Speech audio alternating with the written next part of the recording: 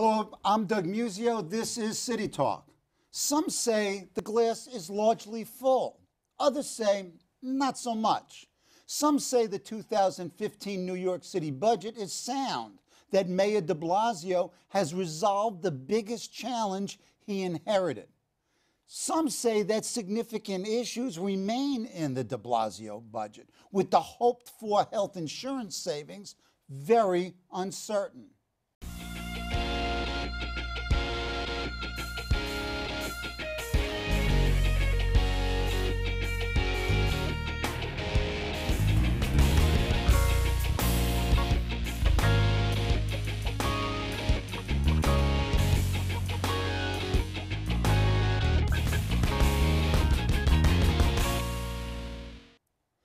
To prove that sums are greater than parts are James Parrott, Deputy Director and Chief Economist of the Fiscal Policy Institute. The Institute deals with economic, fiscal, and budgetary policy issues and works to increase the understanding of New York State's tax system and the adequacy of state and local public service. Also joining us is Charles Brecher. Chuck is the Consulting Research Director at the Citizens Budget Commission and a professor of health and public administration at NYU's Robert F. Wagner School of Public Service. Chuck is a longtime observer of New York City finance and fiscal politics. Welcome back, James. Welcome, Chuck. This budget season has been almost eerily quiet, hasn't it? I mean, I've been looking at this now for 30-something years. I can't remember a quieter budget season. Doug, I don't know where you've been. Oh, okay, that's it. Okay. This is, thank God. You know, it's been a very busy budget time for reasons that only City Hall knows. The mayor decided to settle the UFT contract a week before the executive budget came out, and then tried to incorporate the financial implications of that in the budget. That's a tall order. Keep in mind, this was a settlement that covers a 9-year period, going back 2 years to cover the last part of the last pattern round, and then a 7-year agreement with pretty modest increases. So he sort of settled the last one on the last pattern, and then he thinks established a new pattern that will affect all 350,000 city workers. So this, in a sense, is the biggest labor settlement that there's ever been in the city's history. So he did this a week before the budget. So it's, you know, it's a tall order to sort of figure out the cost of that over the next several years and do that in the budget. So there's been a lot of discussion among the people like Chuck and I who follow this stuff about, you know, what exactly is in there, how are they accounting for this, what's the implication of this, is the city's budget sound going forward? And of course, my bottom line on that is that it looks like, you know, he pulled off a real challenge and settled this in a way that's pretty fiscally responsible, and I think it can be accommodated within the city's budget. And of course, he was helped by the fact that the city's economy is doing all right now.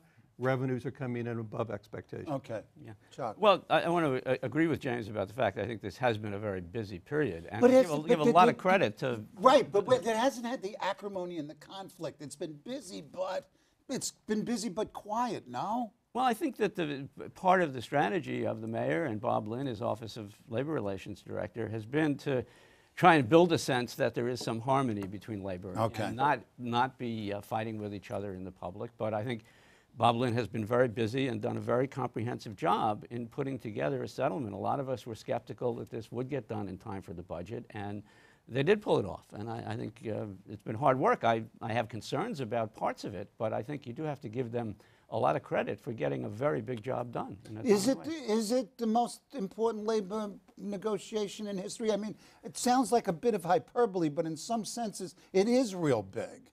Well, it is very big. It covers a long time period. It sets out a pattern for a 7-year period, 5 of which are sort of next. Right. But it involves a lot of money, and there are very big stakes. So, yeah, I think it is a very historic labor settlement. In terms of the budget dance that usually takes place or has traditionally taken place between the city council and the mayor, the choreography's changed dramatically. It's a different dance. That could Talk be what about you were referring to in terms of Yes. things have been quieter this Yes. time because Yes. I there should have haven't been more been the sort of the specific. daily, the Fiscal Policy Institute offices are right off of Broadway in Lower Manhattan. Anytime there's a rally at City Hall over budget issues or anything else, I can hear about it. I hear the speeches, I hear the music and all that. I haven't heard that. This, That's what I meant. Because the budget dance has changed. So in short, what the budget dance usually was, where the city council would fight to include things in the budget when it's adopted, at the end of June each year. Right. And the mayor would not baseline that. So he would not say, we're going to pay for this next year. Right. Forcing the council to go back to the drawing board and hold hearings, and advocates would have to make their case to the city council would have to make their case to the mayor, and so on. So each year there was about $300 million, $400 million. Right. Everything from child care to after school programs, Libraries, senior centers, culturals, firehouses, yeah. libraries, and all of that.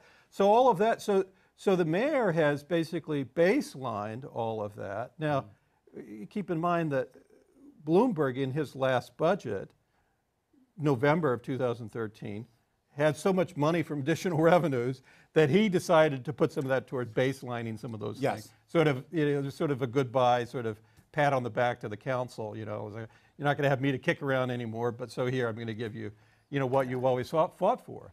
Yeah, I think there's going to be a different dance this year. Go ahead. They have a lot of the predictability is gone. You can almost know what it was going to be about and how it was going to get settled in the past. Now there's new items coming about because the old things have been settled in baseline. But there is a contention over adding 1,000 police, Right. Adding some other civilians to the uniformed agencies, and doing the free lunch for everybody. So those have been the priorities I think the council's identified, and it's going to be interesting to see how it plays out, whether it becomes something that, the mayor gives in on, or whether he actually, holds his ground and says, no, I haven't put it in and I'm not going to put it in. So there'll be a dance, but it's going to be a very different dance than the past. Stay tuned, and we'll see if they can not step on each other's toes. Just on the budget itself, Chuck, is this a financially responsible budget, and what does that mean if it is, and what does it mean if it isn't? Go. Well, it is a budget that adheres to the rules that have been established. They were very careful to do this settlement in a way that would follow the generally accepted accounting principles. So I think it's responsible in that sense. The things that I would say are ought to raise concerns about this are the backloading of a lot of the money in the settlement, that the payments are going to come late. A substantial amount of them are going to come, over $4 billion, are going to come after the time of this financial plan. Which is the 4-year plan coming out from which is the 4 years. So budget. it's responsible in the sense that it's following the rules to balance the budget in the time of the financial plan. What I think is sort of a violation of the spirit, if not the letter, of the accounting principles is this backloading of money, particularly the lump sum payments, where we're saying, on the one hand, that we're giving people retroactive pay, these raises that the teachers didn't get in the last pattern, but we're saying you're going to get it later. And in order to make it legit under the accounting rules, we're not going to call it retroactive pay. We're calling it restructured payments. And as I say, that makes it fit the letter, but not the spirit of this. And we ought to be sticking to the spirit, which is to pay for things when we use them and consume them. Okay. I guess basically, I think what Chuck has laid out is right. I would say that in terms of offsetting the cost of the lump sum payments that are pushed out beyond the 4 years of the current financial plan, that the mayor also has negotiated through this healthcare cost savings agreement with the city unions, $1.3 billion in annual savings. So over 3 years, that's $3.9 billion. So that, in a sense, almost pays for that obligation that he's pushing out beyond the financial plan.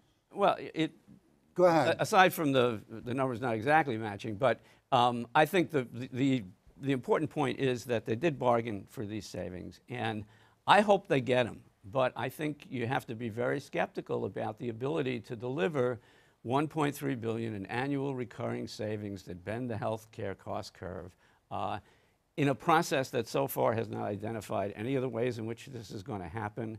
and sets up a process that first says we're going to negotiate with the unions about how we count the savings, then we're going to negotiate with them about what measures will achieve those savings, and then we're going to try and agree on whether or not we've actually accomplished them at the end of the year, and if we don't agree, we're going to go to an arbitrator who maybe is going to rule and have some power to say, yes, you have to do this. So it's a pretty complicated and risky process to get those savings. I think a lot of us were disappointed that the agreement didn't just say we're going to do cost sharing on the premiums, which is what the state government does, the federal government In other words, co-pays. Yeah, just have a copay on the premium, and then you know how much you're getting.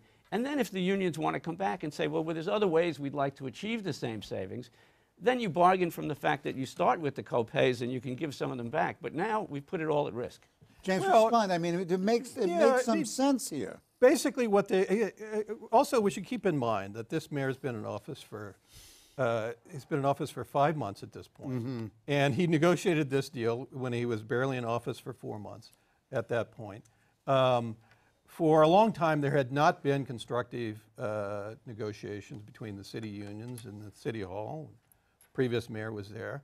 So finally, there's starting to be constructive discussions. I agree it's a tall order to sort of figure out exactly how you're going to get all of these health care cost savings and so on.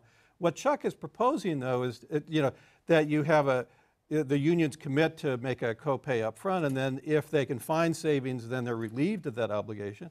What was agreed to was essentially the reverse of that, which is putting the emphasis on we're first going to find the cost savings.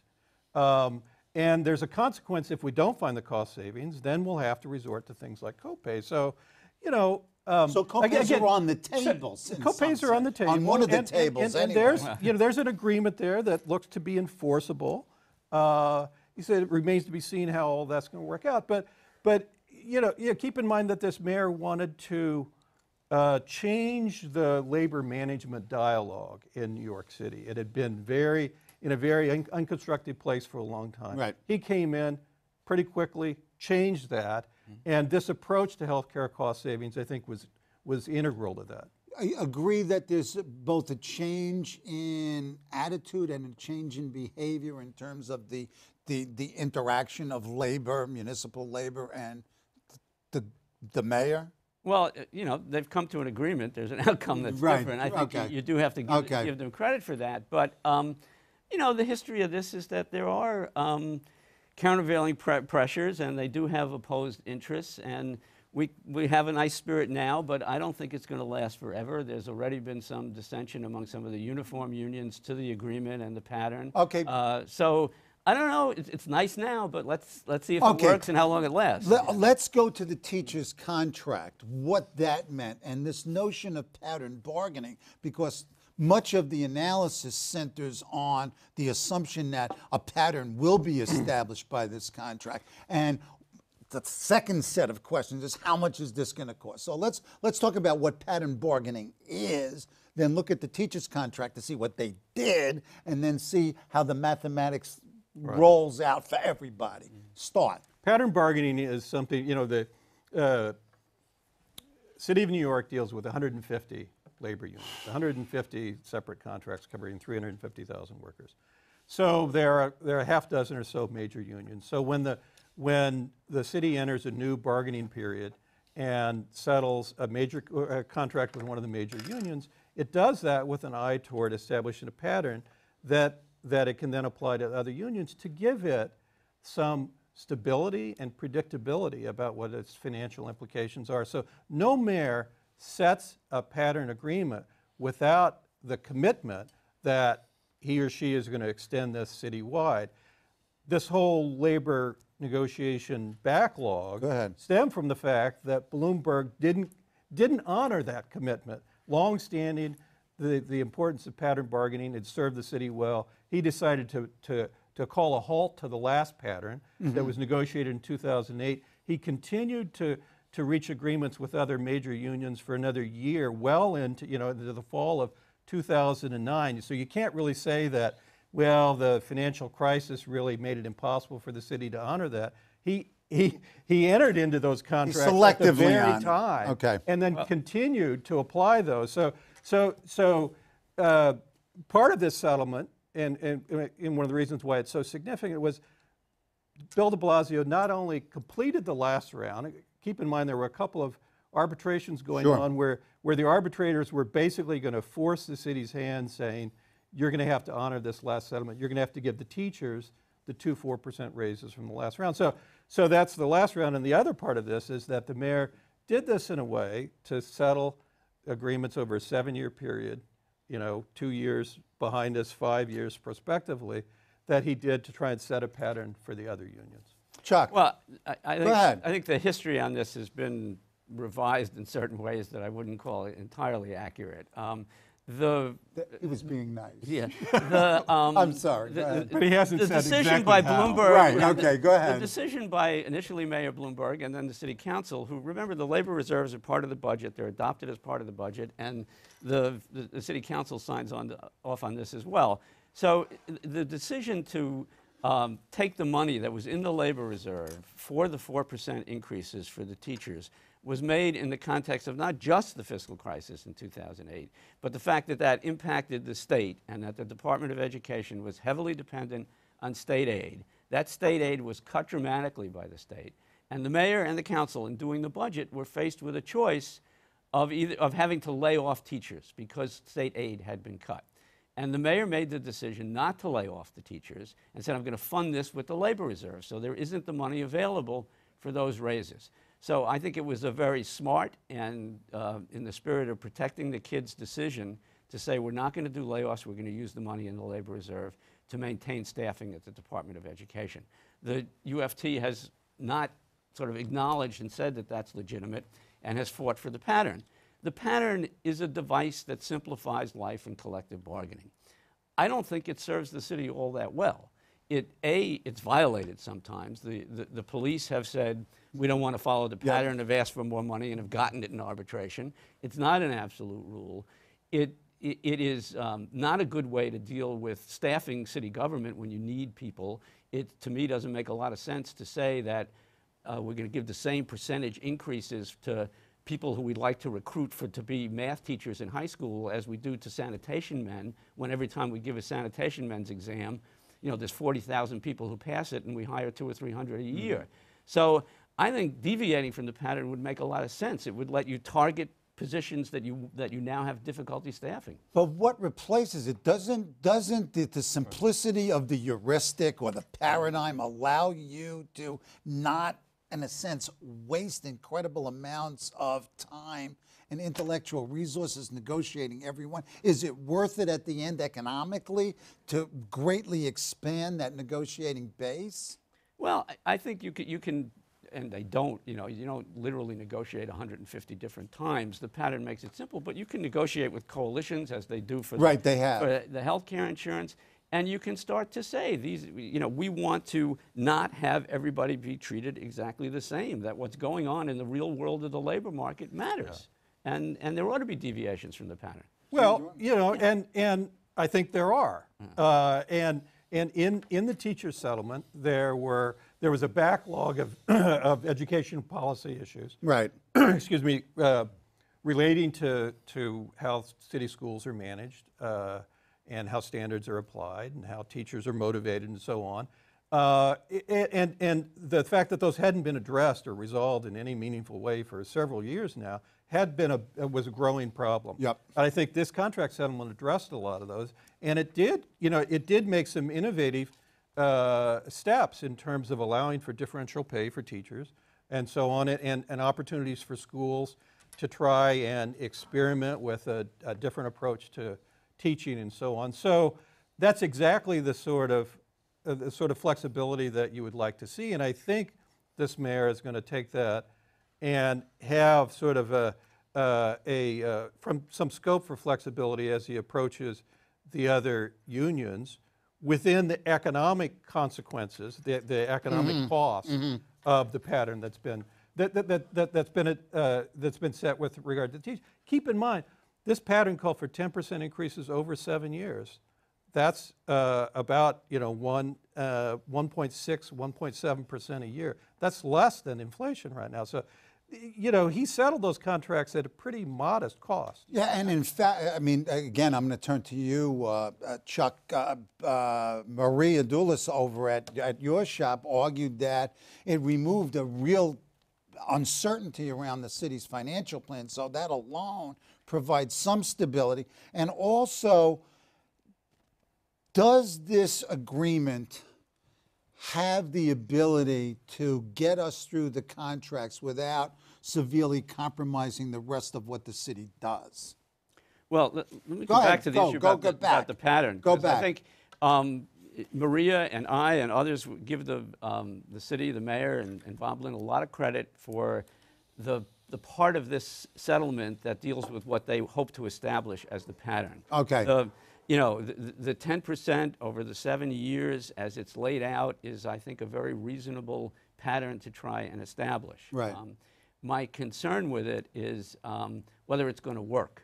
Okay, that the dilemma they got themselves into with what I'll call the retroactive pay is that they have to set it up as if it wasn't retroactive pay. Right. It has to be defined as payment for service in the year that it's made, right, except for the retirees where they cleared that up.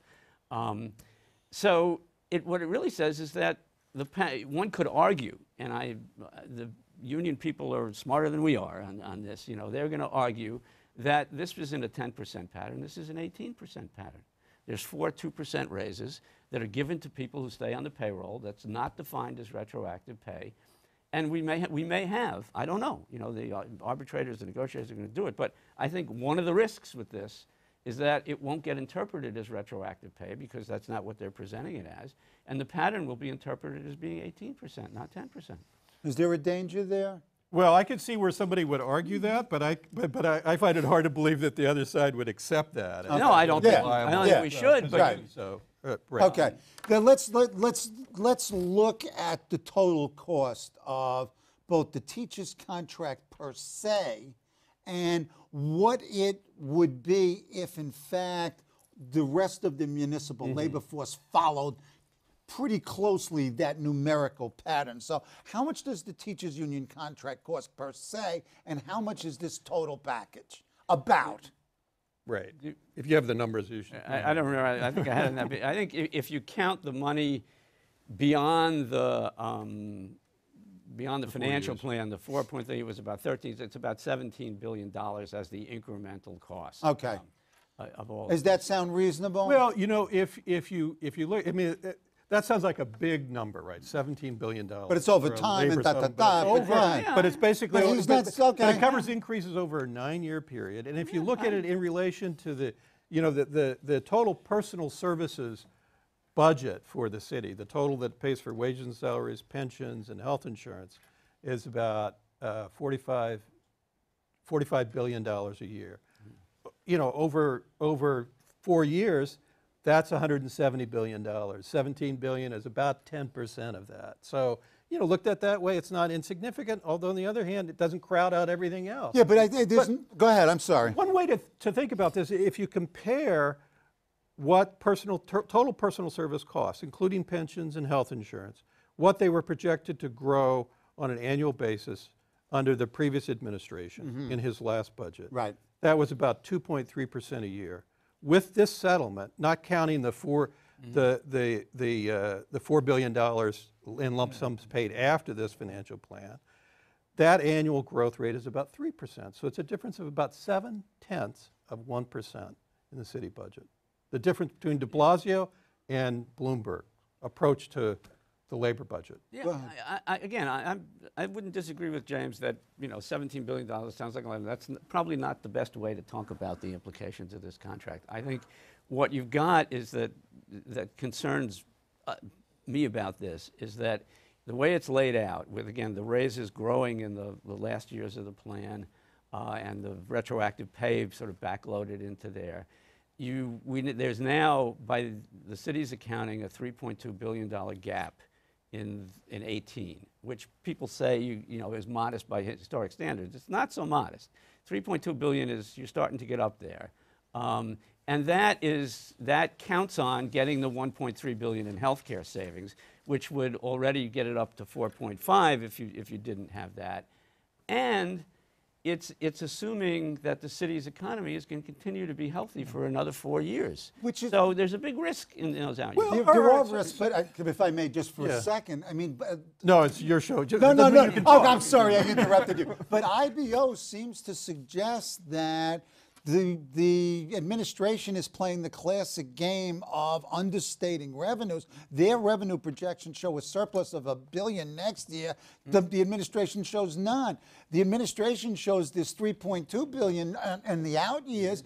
The IBO is saying it's much less than that. So there's this fuzziness about projecting numbers. I'm sorry, James, for interrupting. So I was going to cite the same report you were referring to. Great minds think alike. I'm you were sorry, looking at my notes and I was looking at yours. Right, and not yours. So the IBO calls these out-year budget gaps unexceptional, and noted that there are built-in cushions, even beyond the fact that they expect that the tax revenues will come in a little bit higher.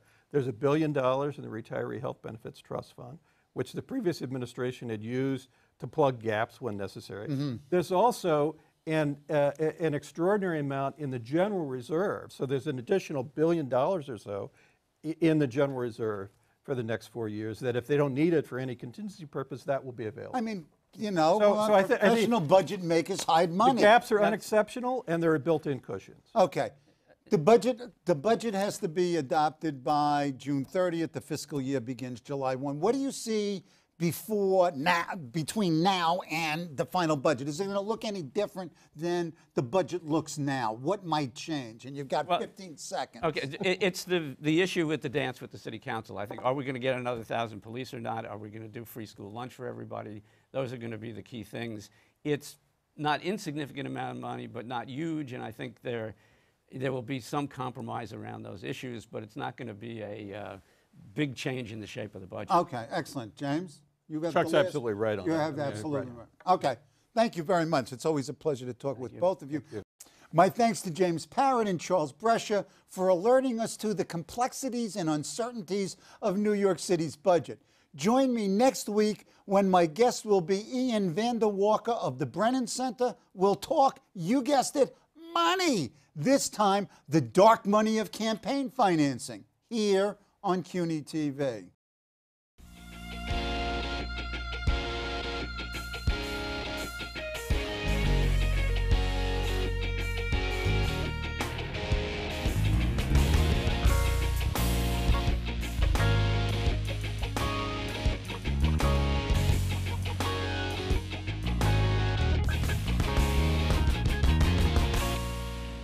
Hello, I'm Doug Muzzio. Let us know what you think about this show. You can reach us at CUNY.TV. When you get there, click on the bar that says Contact Us and send your email. Whatever it is. Thanks, no thanks, obnoxious, do it. Send it.